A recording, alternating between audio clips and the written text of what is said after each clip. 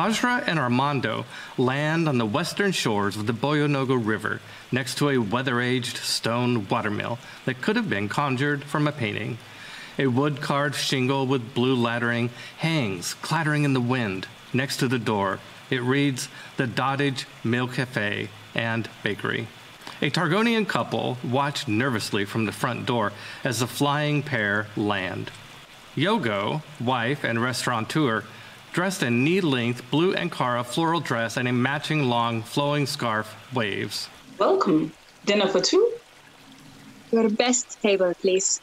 Ush, husband-in-chief, wrapped in a crisp, clean, white baker's apron with beanie, gives his wife a nervous glance before retreating inside. The cobbled patio overlooking the river is just large enough for a single two-person table and nothing else. Armando holds the seat for Hajra before claiming his. The sound of slapping waters off the rotating wheel and the persistent grinding of wood gears drowns out the distant music and spirited voices from the barbarian celebration. I take it you're escaping those loud barbarians. Yogo lights a candle in the center of the table. Them young guys been plastering bills all over town advertising the event, screaming from every corner. Hoshuk said they were even paying folks to attend. Who gets paid to go to a party? Guaranteed success, I suppose. Smart if you have the money. A waste of money. My husband Ush is our baker and cook, trained in the Blue Moon Institute of Bakery and Culinary Arts, dedicated to his life making people's tummies happy. We maybe eat small, but we have big flavors. She ain't lying. The best egg bread in all of Somaria. Ush appears, carrying a cutting board laden with golden, delicious agigi bread and a pot of tea. Placing it on the table, he bows and retreats. Our dinner menu this evening is lamb stew with dumpling and shlapla flakla fruit salad. Their lamb stew is simply divine. Slaughter all the lambs. I don't care. Oh, sounds scrumptious. Armando is preoccupied by the vibrant river vista and the active animal life that lives upon it.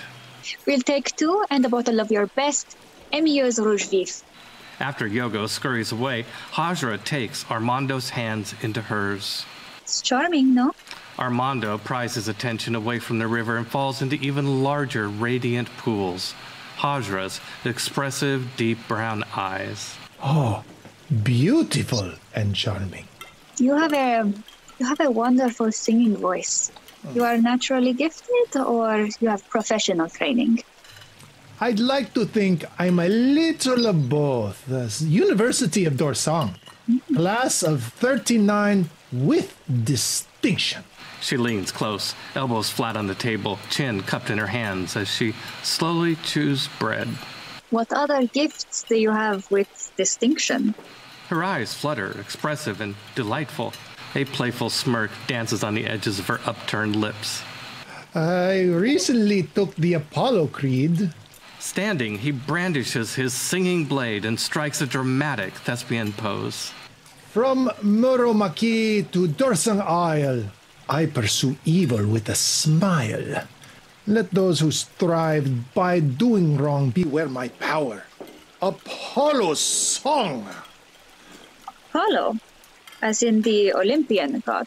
Oh, I am a student of Apollo, the oracle god of music, song, and poetry. My creed duty is to seek out and destroy evil wherever it hides its dastardly clans. Armando hacks wildly at the air, mocking dueling evil. Hajra coughs, eyes bulging slightly, and takes a quick nip of tea. You are a pentablo. Yogo interrupts, clears her voice from the door. I'm sorry. We're out of Rouge Vif. We have Mycenaean red bling. No, that simply won't do. Oh, I know just the thing. She swiftly strikes her bracers together, rubbing fiercely. Rennie, get your puny ass out here! A puff of flash powder startles Armando. He jumps when Yogo shrieks. A glowing white hot energy ball forms in the air, engulfed in dancing red-yellow flames. Hurry up! A tiny cherub creature appears, floating, an angelic human toddler with white stubby wings. But the cherub's face is twisted in a conflagration of flame and pain. Its mouth, jacked, contorted, issues a soul-rending shriek, that of a witch baby burning at the stake. Mommy! A piece of melted skin, liquid porcelain, drips from the end of its nose. Apollo, have mercy. Don't worry, he's harmless. Armando hands the cherub a glass of water. The baby snatches it, emptying its cool contents over his head with a hiss. This your latest victim? He is my date, if you must know. Be respectful. Now, remember that Amiens vineyard, Chateau de Dragon?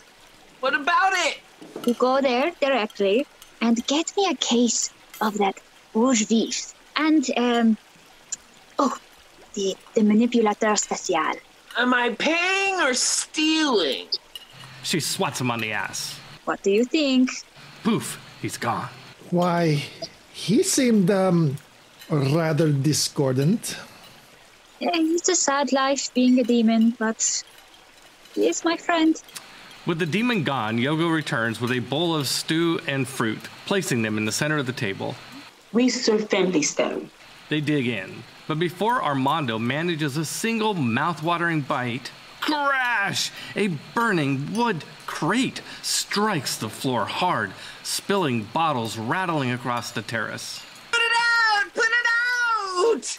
Hazra does as requested. With mystical energy control, she douses the crate and the straw packing material. Not the wine, me! Hazra seems unconcerned with Premi's torment. She motions a bottle of wine to Yogo, lurking, scared, in the door. Open this, please. You may keep the rest. Premi, still screaming, Hazra waves casually, extinguishing the head-melting flames. Where's the manipulateur spécial? Premi points to an arrow protruding from his side. The chateau installed better defenses since last we were there. Premi is covered in blood, and not just his. They had guards. I emphasize had. Summarily dispatched with a couple, of other, great people. You didn't kill the vintner, did you? Of course not, no. At least I don't think so.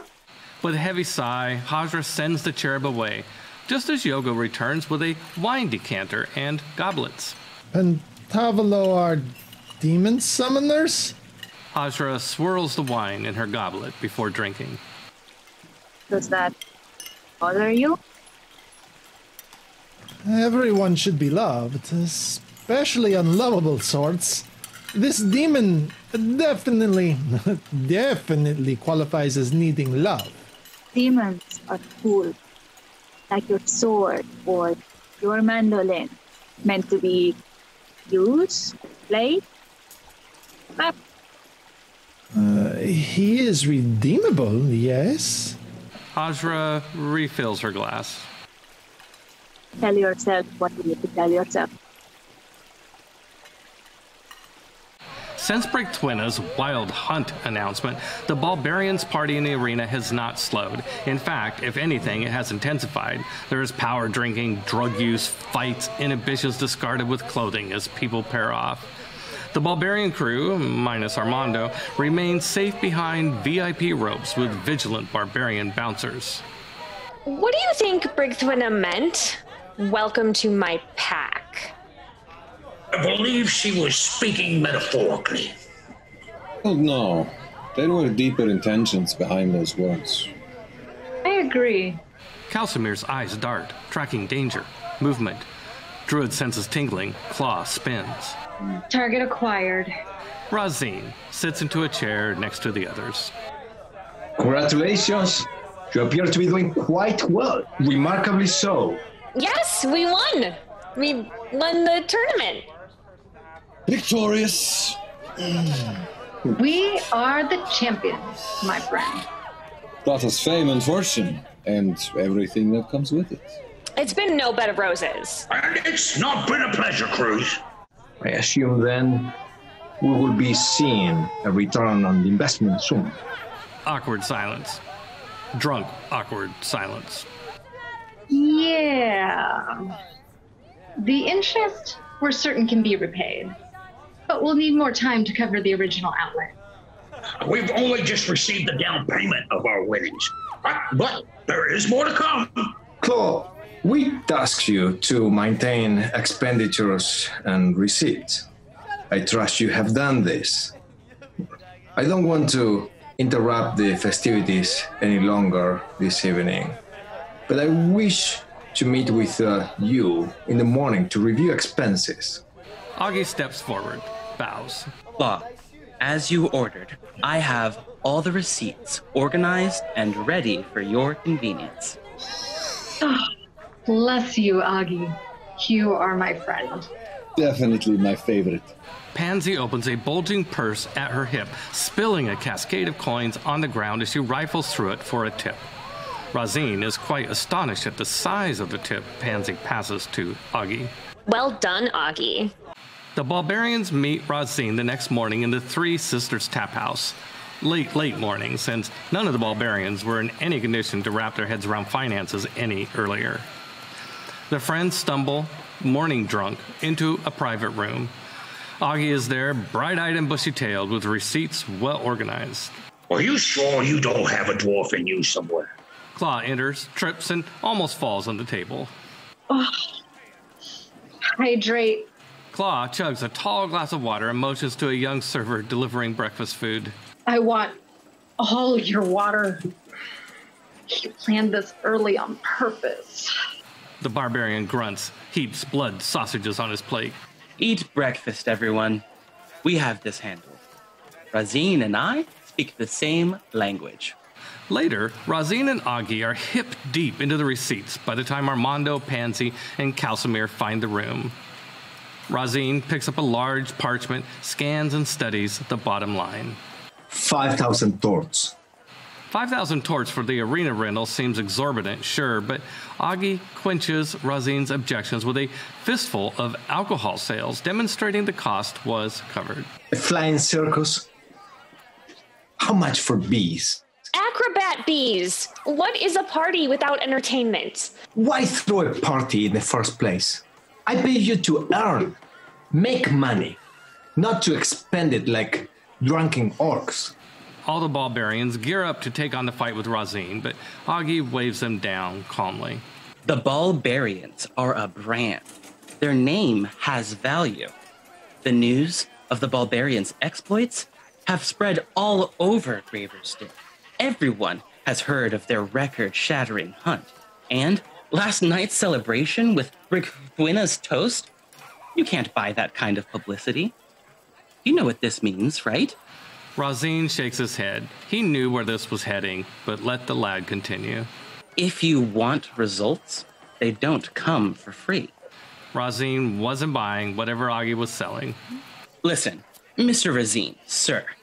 5 nobodies fresh off the boat is just another 5 nobodies fresh off the boat. Gravers dig chews up gravers and would-be hunters faster than they can arrive. Infamous! I'm famous. That's my job. Okay, this is blarney politics. All this money is what? Advertising? Purchasing notoriety? Which is the intent to spend into what? It gets us in the door. A seat at the table. It's a conversation starter. Besides, I'm a bloody damn dwarf. Money will follow. Okay, color me interested. And for the next half hour, Augie and Rosine duel until they finally finish balancing the books, as it were. You have extra cash, which needs to be returned to Malika as a demonstration of the size of her initial investment. I have money from the blunder with the healing potions. I can add in another 500. How about we make this easy and everybody just gives me half of your money? Well, that simplified things all right.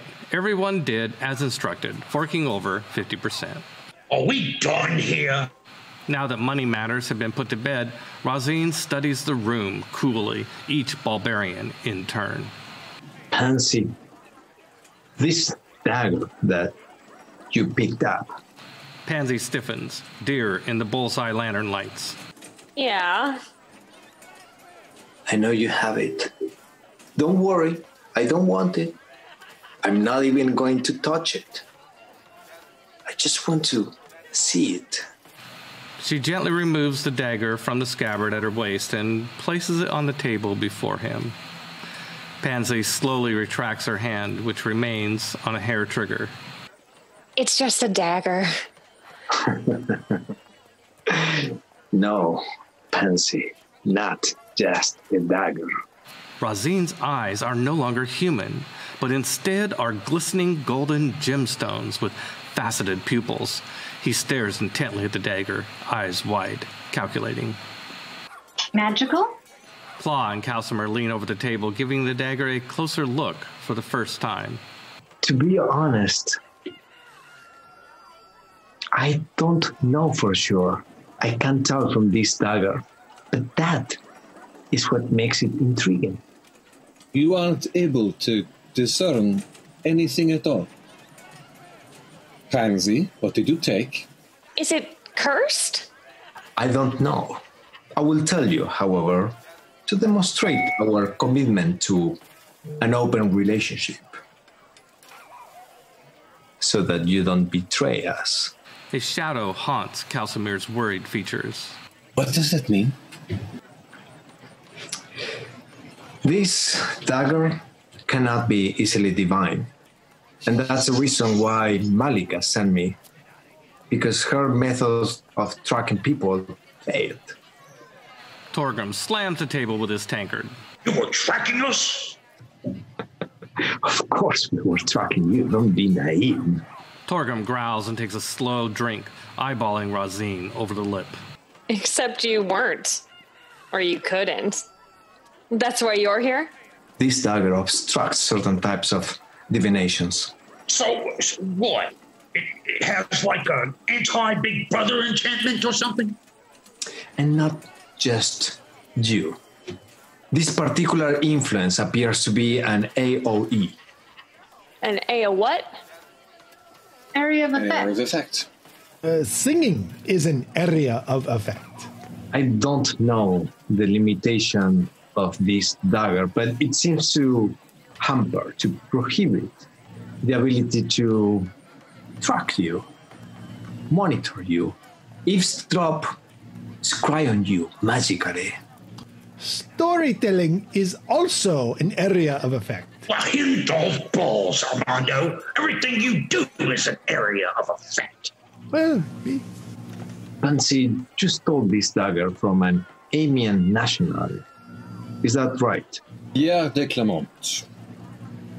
He's no longer with us. What happened to him? He was eaten. The bard dives into the story with great flair and aplomb, explaining how the Attars attacked and killed Pierre de Clement and his duelist friends. It was not my fault. I didn't kill him. Of course not, Pansy. In the dark of winter, you just stole his coat. And he froze to death. Oh, he was an asshole, remember? The Attars did us a damn favor. Aemians and Attars are natural rivals from the same island continent. You see, they hated each other. Razin studies Torgrim. Pansy isn't the only one with a special blade. I heard you have a new friend as well. I do. Would you like to meet Fang? Razin holds up his hands in defense and then slaps the table, smiling broadly. Well done, Balberius. You may keep these items, assuming payments continue to go on with no increased liabilities. You never mentioned anything about any liabilities. Let's hope that the Clements are a family of lesser influence, resources, and clout. It would do none of us any good if they sent a hound of Tindalos after you. Oh, yes. That would really suck. But, I mean, it's not like a Fomorian demigoddess didn't just, I don't know, kidnap a family member. To say, Togrom, you're indeed the infamous. Tell me, Razin, Does Rahat have any relationship with the Cloudforge clan? Razine retreats into his thoughts, momentarily contemplative. Had Torgrim hit upon something unintended? Cloudforge is one of the wealthiest families in Chaldea.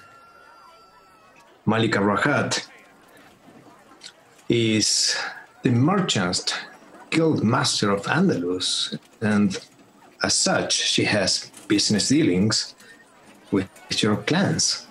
That is a very diplomatic and politically astute way of putting it.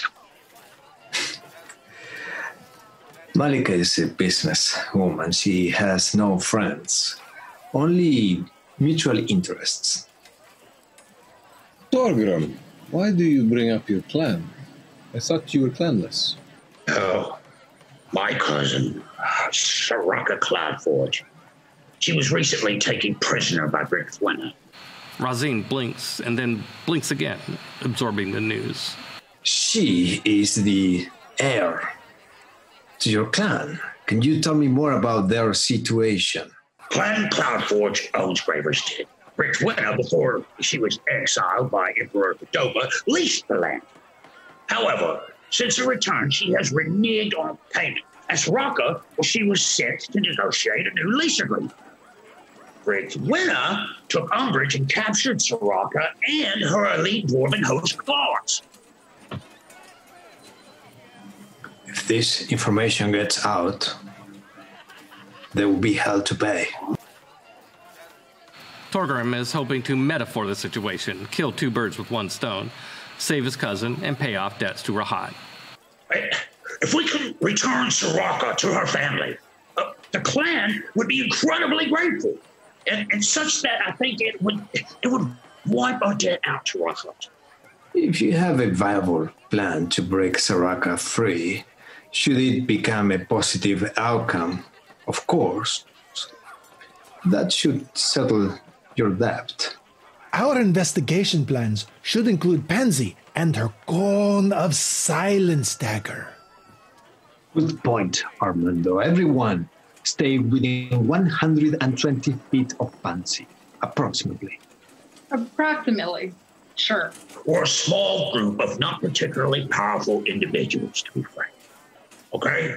And Frank says we need allies. Everyone nods, recognizing the wisdom of his words. Now, luckily, I'll have a line on me. Cosmo has a meeting room where we can meet up with folks with mutual interests. Folks? What kind of folks? Sagacious and Sally. Oh, what? No way. You mean Team Invisibility, who stole our referee? I know you know this. I'm just making sure there aren't two sagacious wizards about. Now, listen now. Here's how I'm approaching this. The enemy of my enemy is my friend. And we know Sagacious has already taken action against Brigthwinter once, and at least to this point, he's gotten away with it. He's got a huge bounty on his head. Every Tom, Dick, and Harriet is trying to find him to collect the reward. Would you guys be interested in meeting him? No. I mean, oh my goodness. Cosmo believes him an ally. All right? He thinks we should meet him, and he wants to meet with us. I say we do it. Razine stands, bored, tired, both. I'm going to leave the door of plausible deniability ajar. Send Gecko an update. I'll be at the good Hotel Shawn. After a casual, nonchalant mosey across Graver's Dig, our heroes arrive at Cosmos Tower. Torgrim enters first to establish contact, set up the confidential sit-down with Sagacious the Wizard. Later, but not that much later, our heroes loiter outside the tower, not so nonchalantly, kind of conspicuous in the open. Torgrim returns. It's a go. I'll go first. Reconnoiter the other side. Next Bard Man, then Sticky Fingers. Papa Bite and Cow, you bring up the rear. Cosmos Tower exists many places at once. How many and where, Cosmo would not reveal. The Gargoyle Tower is in Graver's Dig, of course, duh. Another clone copy, the Dragon Tower, is in Tartu, a mystical hamlet in the Garnon Forest, known as a magnet for seers, cultists, magicians, and other fanatics. Cosmo grants the Barbarians passage through his tower, one person at a time.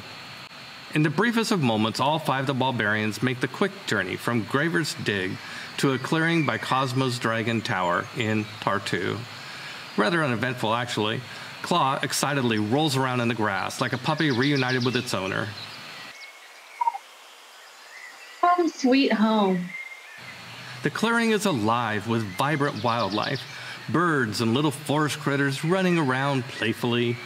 We see Cosmo's Tower with a tiny green dragon perched above the door. Behind it is a large dark form? A wall? Hey, back up! I can't see it! You're too close! No, back, way up! Further than that! Go to the other side of the clearing! Yeah, that's it! Whoa! Now we can see the dark form isn't a tree, it's a root, a titanic root, 1,000 feet tall. It's the mother tree. Everyone spins. Where did he come from? Or Yggdrasil, some say. Chaldea's connection point to the Pearl universe. Friends, this is the real deal. The root, not this clown. Sagacious gestures to a round table with comfy leather chairs of various sizes erected on the lawn outside the tower. In one of the smaller chairs sits Sally. Hey, y'all! There are groans all around as the Barbarians find a chair that fits their species. I'm real sorry we didn't get to fight last time, but we can try again.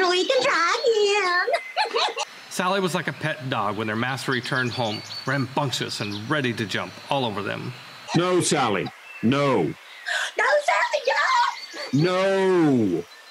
Oh. What? You want to roll with another battle of wits, Missy? Boring. We know who would win. A battle of wits. Yeah, these monkeys think they won a battle of wits. I didn't even get to use my club. A battle of wits requires intelligence, cleverness, for which you have neither. Sally leaps up on top of the table. Oh, I got wit. It's right here. Club wit. Now I'll bludgeon you over the head with wit until you bleed out your ears. Thorgrim pulls out Fang. Fair warning. I'm going to hit back with a metaphor. Ooh, a double-edged sword. Oh, that could help you or hurt you. Okay. Sally, cool your heels, or you're going back in the box. I mean it. Sally slowly climbs off the table and takes her seat. Thorgrim puts away his metaphor. Okay, wizard. Let's do business. Well, let me see. You figured the enemy of your enemy is your friend, right? Well, I'm pragmatic. I was hoping you would be open and clear-headed. Put off the awkward way in which we first met. The barbarians on this guy, though. Oh my gosh. Wow. You're naturally concerned about your cousin. Well, do you have any idea where she's being held? Because I do. Oh? Let us compare notes.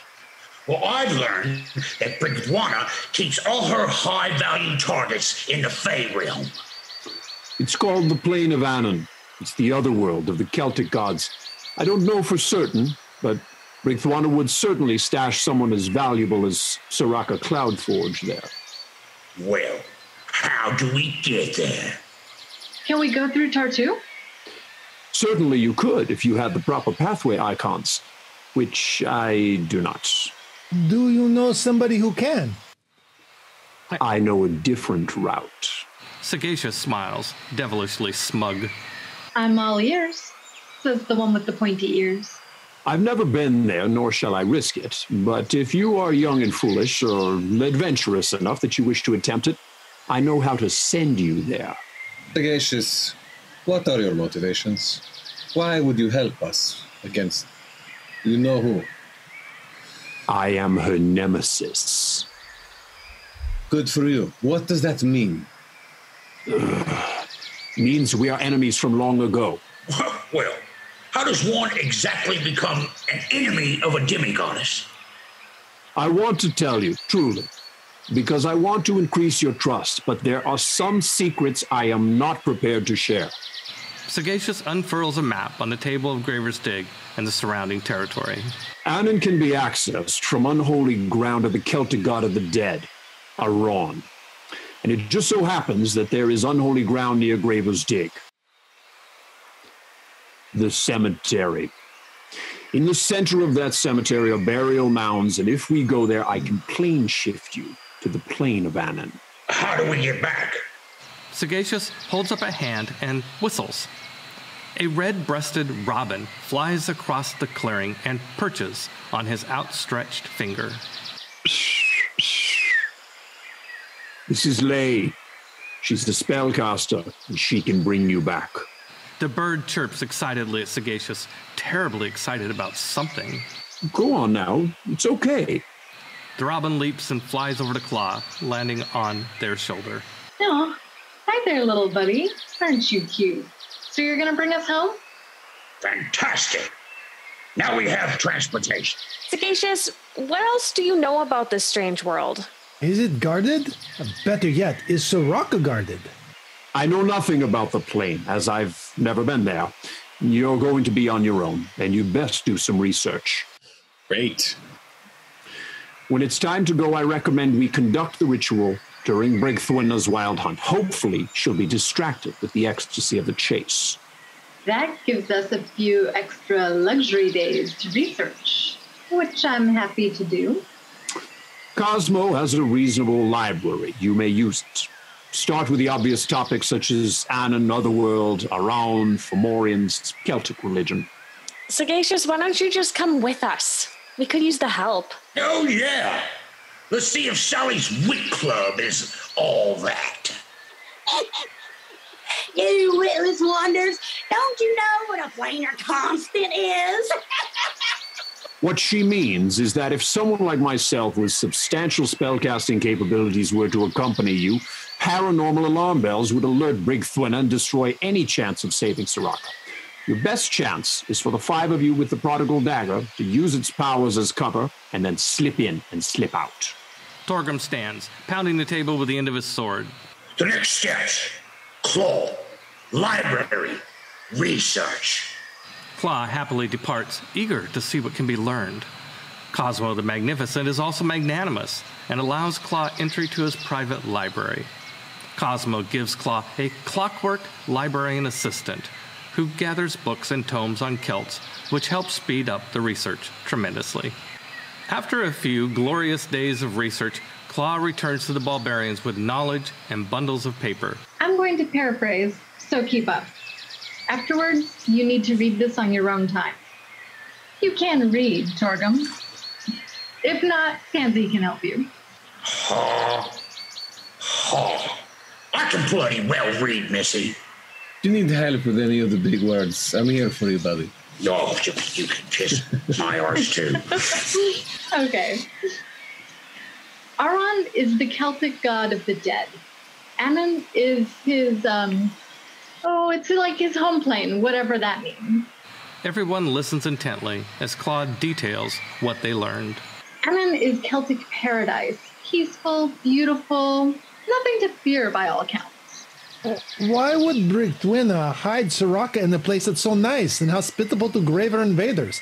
To us? Well, once Sagacious tosses us over the fence, I'd suspect there to be flaming pits, or vaporous acid, or carbolic particles. Prison in paradise is still a prison. If you're looking for heat, Armando, I did find a reference to a cauldron of inspiration. Let's see here. It's housed in a stone pergola, which is, like a large open-air pavilion for you troglodytes. And, the cauldron, which is profoundly large, is attended to by Somarrian maidens who breathe on it to keep it warm. It's all very transcendental and metaphysical. Oh, yes. Paradise and maiden. Down, boy. They probably have 6-inch retractable fangs, and they eat bards for afternoon tea. Claw fingers the papers on the table. It's all in here, friend. Rita, knowledge is power.